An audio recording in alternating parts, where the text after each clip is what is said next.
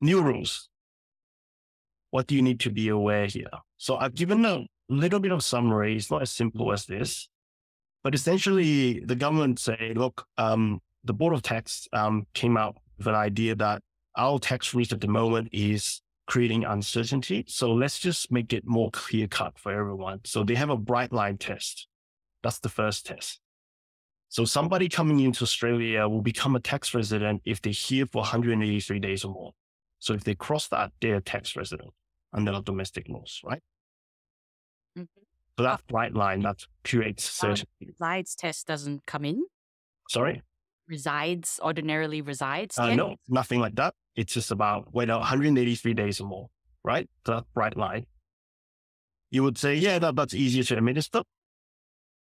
But it's not as simple as that, because the other element is if you're not here for 183 days or more, then you got to look at these other factors. You could still be an Aussie tax resident if you're here for less than half a year. If you're in Australia for 45 days or more, right? And you satisfy 2 out of 4 factors, right? So remember, 45 days is only a month and a half. For a lot of people, that's not enough time to be with their family and go back home to work. And then if they have 2 out of these 4 factors, they're gone, right? So right to reside permanently in Australia. So if you have a PR, that's a tick on you, right? Australian accommodation. So if the house is in your name, that's another tick, right? But if the house is not in your name, but it's available to you, for example, it's held by another relative, it could still be a tick.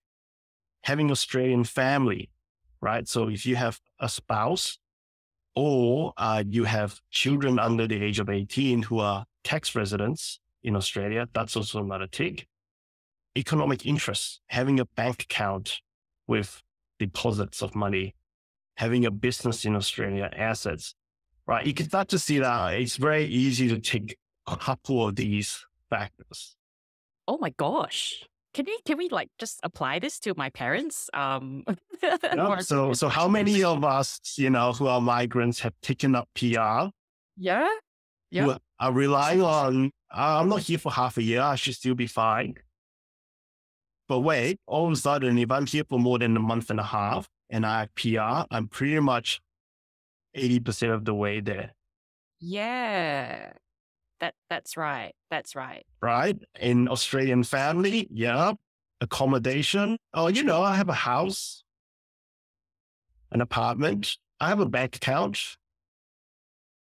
Yeah. And just going back to that PR one, the permanent resident one, and in order to meet your permanent residency sort of requirements, you need to be in Australia for like 3 or 2 out of 5 years, I think. Yeah, something like that, right? Nowadays to get PR status.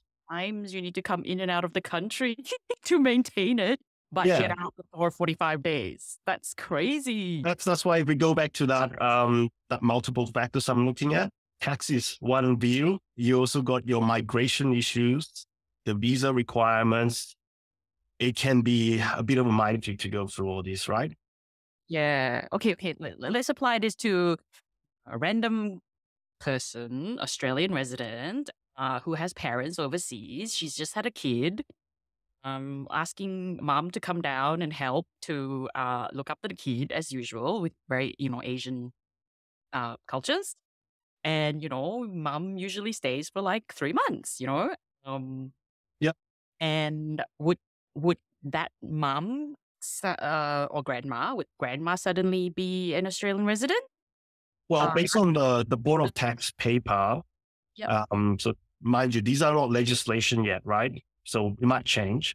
You would say, okay, if the mom doesn't have PR, that's out. Australian accommodation, you would say, well, if she doesn't own the house, then, yes, it might be that the house is out pretty much available for her to use. It might take that, but you would say maybe that's gray, maybe not. Australian family, you would say, okay, Australian family only includes spouse and dependent children. So you probably say no. An adult kid, so that's fine. Right? Economic interest, if she doesn't open a bank account, doesn't start doing investment activities in Australia, you would say probably no. So you probably say, yep, still okay, as long as not staying for 6 months, right? Yeah. Oh, okay. Phew. So that could still be okay. But for somebody who, historically, you have situations where people want to get the PR, they want to get Medicare. Mm-hmm. Yeah. But they're not in the country. They still have bank accounts. They buy properties, investment properties. For that type of clientele, you could start seeing more issues.